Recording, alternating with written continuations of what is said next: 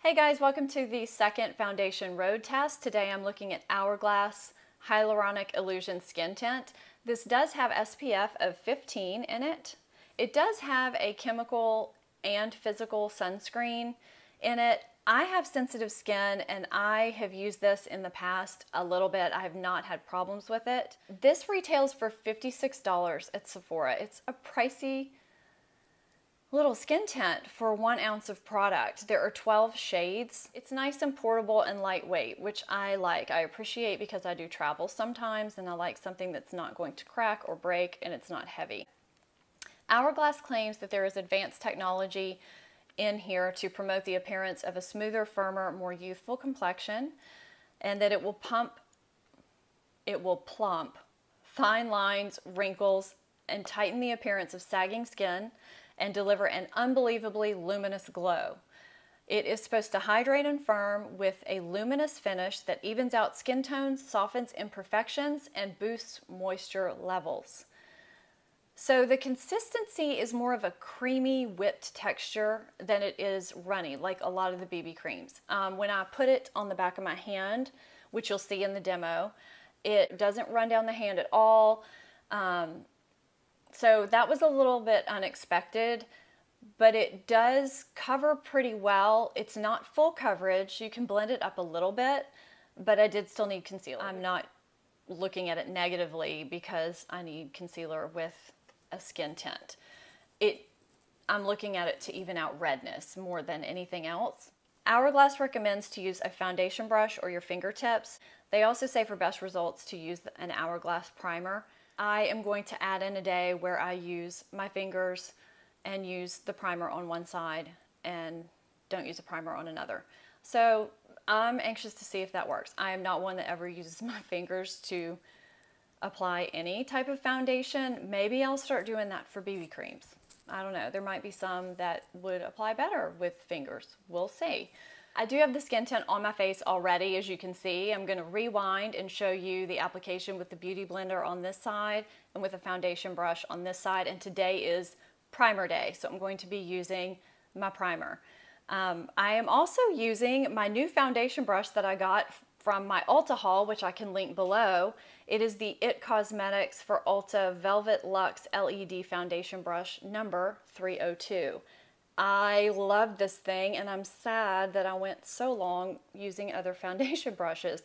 It applies like velvet and you can't even see where I have used it. The foundation just does not get absorbed at all and it applies everything so quickly and without streaking at all. It's perfect. So that's my mini review of that. All right, so let's go to today's demo.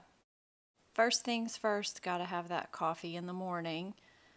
Then I will start with my Hourglass Veil Mineral Primer, which I absolutely love. I'm gonna pump that out on my finger, dot it on my face, and blend it in evenly. I love this primer. I've been using it for a long time now. This is my second bottle and I'm going to keep using it unless I find something better. Hairs in my face, I've got to clip that back. It drives me crazy as my bangs are growing out. Perfect. Now I'm going to take the skin tint and pump some out on the back of my hand. You can see that thick texture right there. I'm going to spread it out a little bit and maybe some of the warmth will help it spread a little bit easier. Taking my damp Beauty Blender, I think that's enough that I'm getting on there. Just bouncing that damp Beauty Blender on the face, hoping that that spreads it out evenly. Hair's in the way again. And just bounce, bounce, getting it all on there evenly and spreading it thoroughly on half of the face. And I think it's looking pretty good. It's spreading very easily and evening out the redness. So I'm just going to make sure that this coverage is adequate. It looks like it is. You can see the redness on that side and it was gone on the other. I did use a little bit more than I thought, so I squeezed out a little bit more, getting some on my IT foundation brush and spreading it out across the other side of the face, kind of in that same stippling, bouncing motion, and just getting it all even to where I like it. And I think that looks pretty good. And just looking at it a little bit more closely. And now I am going to do the rest of my makeup with my Laura Mercier Secret Brightening Powder under my eyes and translucent powder on the face, as well as my Benefit Erase Paste and Tarte Concealer that I love, and the rest of my makeup, and I will be right back. Okay, I'm back and my makeup is finished. One thing I'm going to point out on the Beauty Blender side, which I find a little bit odd, where I applied my translucent powder, it kind of lifted off in a couple of spots when I applied it. I use a puff in a rolling motion. I learned that a long time ago from a friend of mine who's a makeup artist. And I don't know how that's going to do during the day. I didn't really notice it until I looked up close. So I'll see how this wears. Other than that, it looks really good. I only noticed that when I looked really, really closely in a magnified mirror. So it may do fine during the day. I don't know. We'll see. It looks pretty good from here. I'll talk to you guys at the first check-in.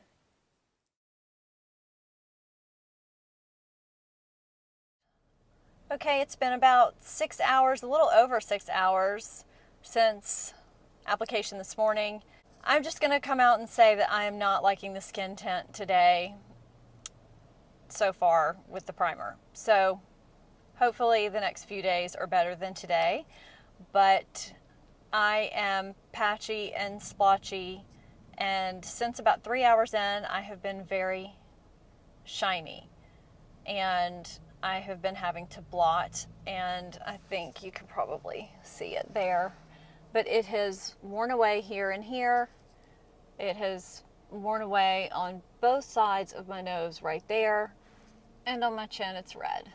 And you can kind of see it kind of splotchy right there. I have to go to a beginning of the year parent thing for my son's high school in about 3 hours. And I gotta tell ya, I'm not really looking forward to being around a bunch of people that I know with a splotchy, breakthrough, shiny face. So I don't know what I'm gonna do. Do I doctor it up? Do I go like this? The struggle is real. I gotta think about this. I will check in a little later.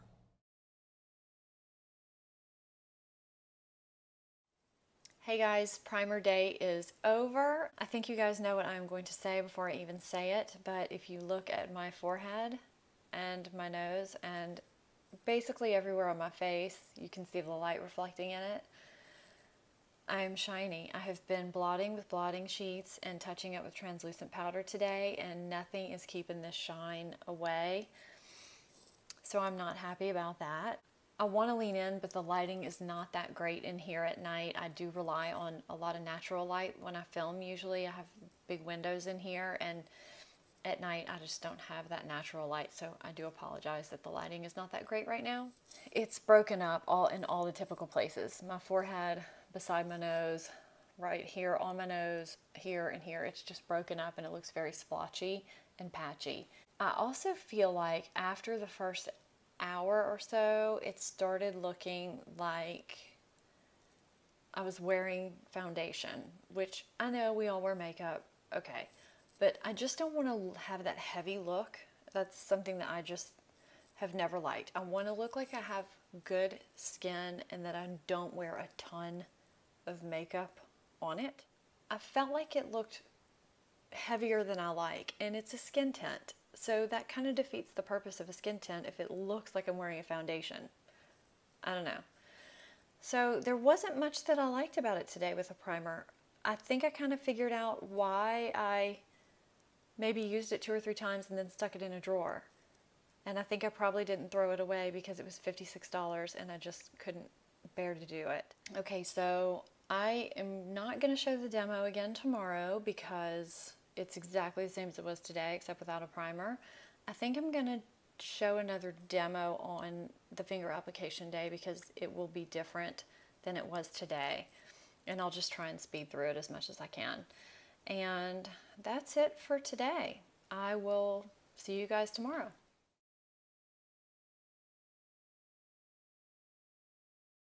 Hey guys, it's day 2 of the foundation road test, and it is about 6.5 hours after initial application. I didn't check in right away because it pretty much looked the same as it did yesterday, but it was probably about 3 hours after application when I started not being super happy. I started noticing uneven breaking up. On the foundation brush side on my forehead, it started looking very patchy, and on the sponge side, on the cheek, it started looking patchy. So it wasn't quite making sense. And then, I don't know, I looked in the mirror about 30 minutes ago, and it is just, it's worn off in weird places, around the nose, around the forehead, on the chin, and it just looks like it's completely broken up already, and it hasn't been overly shiny. I have looked just flat and not good, so I don't know, I'm just not real happy with the way it is wearing today so far. I will give my final thoughts at the end of the day.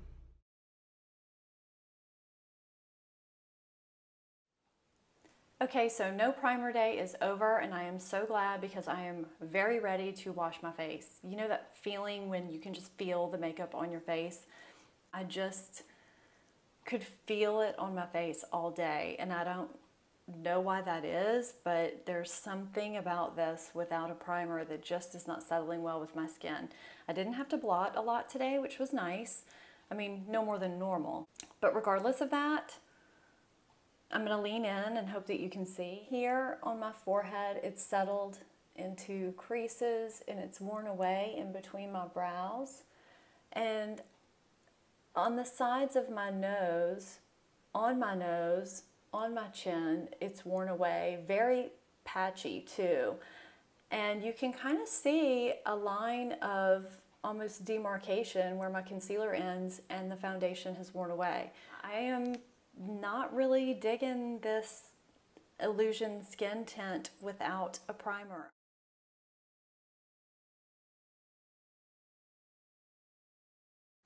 Again, using the Hourglass Veil Mineral Primer that I love and dotting it all over one half of the face and spreading it around evenly.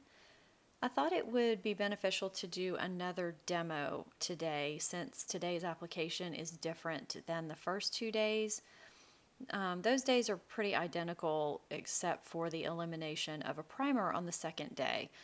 And today it's going to be pretty much different from squeezing it out on my finger instead of the back of my hand, and also dotting it on my face. I usually don't dot foundation or BB creams onto my face, and so this is a little bit different for me, and I did need a little bit more than I thought, which was kind of a surprise. There's not any product being absorbed into a tool like a foundation brush or a sponge, so I'm just continuing to spread it on evenly and making sure that it gets where it needs to be and that the coverage is good and covering up any redness, and I did need a little bit more, which surprised me. And it's blending in nicely. It feels good and there's good slip to it despite it being thick. So moving on to the non-primer side of my face and dotting it on, it also slipped onto the skin and spread really nicely on that side of the face too. I'm not quite sure if I did have any dry patches, if that would have been an issue. I think it probably would have. I just got that feeling from it because of the thick texture. But today it was good. And it did cover the red nicely, so I'm good with that. And it looks like we are ready to go. Okay, so I finished off with my concealer and translucent powder and the rest of my makeup, and we will go about the day and see how this wears.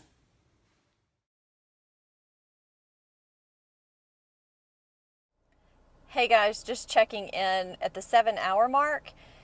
It has worn pretty well today as far as coverage goes, so that was a nice surprise. It's just slid off a little bit on the sides of my nose, which is not a huge deal. I do feel it though. There's just this constant feeling of stickiness on my face. I feel it. And when I blotted today, you could feel the blotting sheet peel off my face, which made me feel like I was peeling the foundation off, but I wasn't. It just felt that way. So it just feels kind of sticky and heavy, which I don't really like. I have had to blot about 4 times, so I'm not really liking that. But that's the 7-hour update, and I will talk to you guys tonight.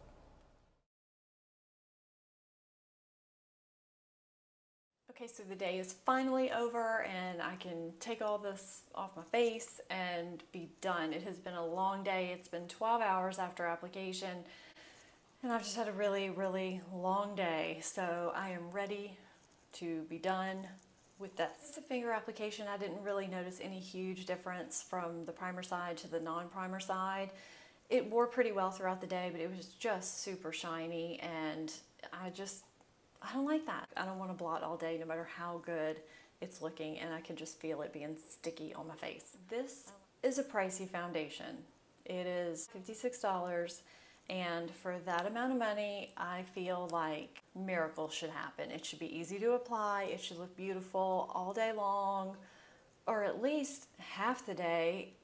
I don't know, call me crazy, maybe I'm expecting a lot. I'm having a problem figuring out who would benefit from this. I feel like it got kind of splotchy and patchy quite often, and to me that's going to emphasize any dryness someone may have on the cheeks, on the forehead. That's what I get in winter sometimes.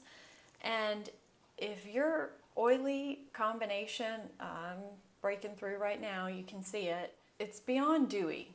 I'll say that. And I feel like I'm the odd man out here because I feel like I've read a lot of good things about it and heard a lot of good things, but it just did not work for me, and I gave it a good shot in good weather conditions. And maybe you have to have the perfect weather and the perfect skin, and then it will be the perfect foundation. I don't know how many of us have those conditions. I don't. I am just hoping that the next foundation road test will be more successful than this one. I hope this was helpful to you guys and that you liked it. And if you did, please thumbs up and subscribe. And I hope to see you guys again. Thanks.